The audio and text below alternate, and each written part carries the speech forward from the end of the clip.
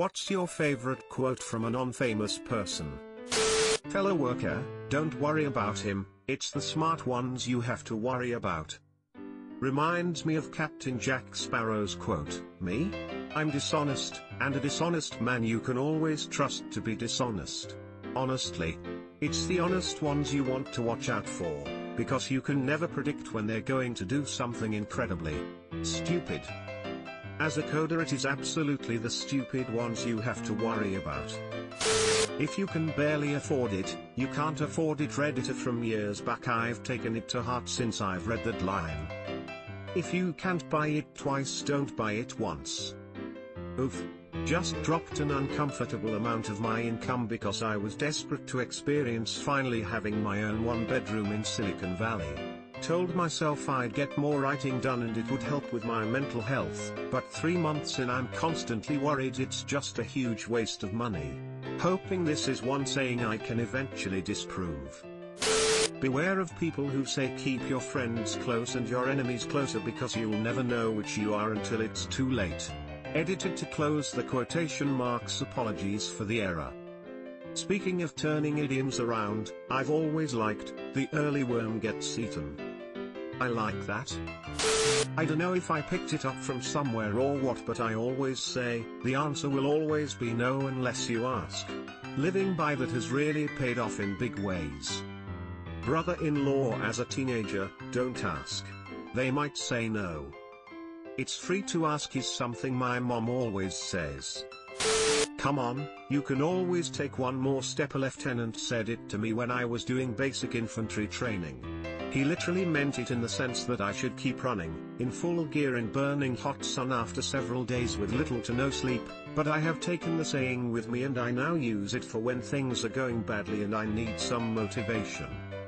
I feel this. I'm shit at pacing myself during the run, and typically the guy that's pacing me would just say, you hate running, don't you?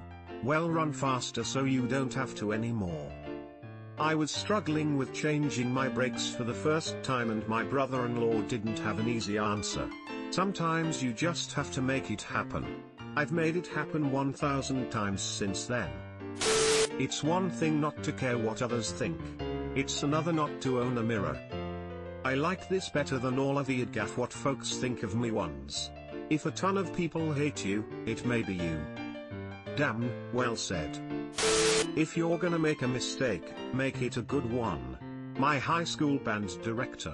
In the context of music, he always just meant it to be confident, even if you aren't totally sure you're right. If you start playing your part a bit too early, at least make it a clean entrance. Play the wrong note, it better still be in tune. But beyond music, I've still applied that quote to other aspects of my life. Even if I'm not sure that I'm doing something right, I'm going to do it to the best of my abilities. My music teacher used to say, if you make a mistake, just do it twice and call it jazz. Wrong and strong is the mantra of most performers I've interacted with. My mom, every bad decision I've ever made in life was out of fear. Smart lady. Bring the guacamole. My friend was tired of there not being guacamole at parties, despite having salsa and cheese sauce available for chips. So another friend told him to bring it himself. It was like a rural version of Be the Change You Want to See in the World. But the guacamole version really stuck with me. If you want guacamole, don't complain someone else isn't bringing it. Just bring it yourself. First I laughed, then I realized this is great advice. Be the guacamole you want to see at a party. I've read this one here on Reddit, but it's a pretty good quote, and apparently the guy who posted the quote actually came up with it. A loose cannon eventually points your way. This quote is so good, somebody should put it on a script for something. Very good one, I'ma be using it. Somebody on Reddit told a story and their mom said, let go or be dragged in regards to a relationship that went sour. This would have changed my life if I heard it 10 years earlier. It would have changed your life had you listened, rather than heard. You may have never known what you were hearing until the same moment you did. I stayed with someone I shouldn't have for almost 7 years. You never know until you know, and you always think you should have known sooner. I'm glad you're out of it. What does it say about our society that we have nothing better to do than to get so wasted we can't remember what we did to have fun? My high school band director on using drugs and alcohol. I've always felt this way. I don't really drink cause I don't wanna spend the money on it, and also feel like if I need to be drinking to enjoy something I probably don't really wanna do it in the first place. I have no desire to fuck with any drugs that fuck with my memory. If I can't remember my good experience, it's basically throwing money down the toilet. People who say they are brutally honest tend to care more about being brutal than being honest. Hey, former brutally honest chick here. Once I realized that every single person on earth, has insecurities I absolutely let up. I say realized because I was always told everyone had their own issues, but I guess I never really believed it. If that makes sense. I don't know when it happened, but I came to a point where I just started listening to people, and instead of hitting them with some aggressive nonsense, I would just be there for them and give an opinion when asked. It's still my honest opinion, but the delivery is softer. So, as you quoted, more honest and less brutal. I have more close friends now. Beware the self-titled straight shooter. I told my dad I'd been smoking cigarettes. He's 64 with emphysema from smoking for 40 years. I thought he'd give me some health reasons to stop. Instead he says, "You idiot, smoking is how they enslave poor people." Haven't smoked since. I appreciate this, and I'm going to remember this on my quest to go through 2020 without smoking.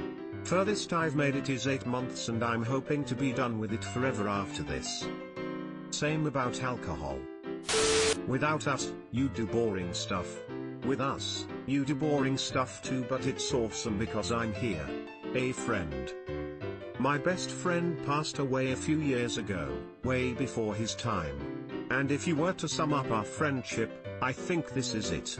It was awesome cause he was there. I still do all the same stuff, but it's not so awesome anymore. Don't waste your one phone call on me. Dad, never break more than one law at a time. Grandpa. I can imagine them both telling you this from a couch when you were headed out to meet up with friends as a teenager. Never break more than one law at a time. So true. Dad pointed out, with real-life examples, of everyone we ever knew how had the tiniest bit of trouble with the law. No exceptions. They were doing 2 or more stupid things at once. 2 things I can't fix are dead and stupid, so don't wake me up for either of them.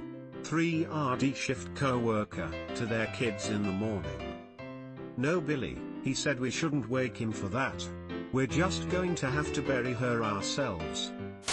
You can't reason someone out of a position they didn't reason themselves into. Someone on Reddit.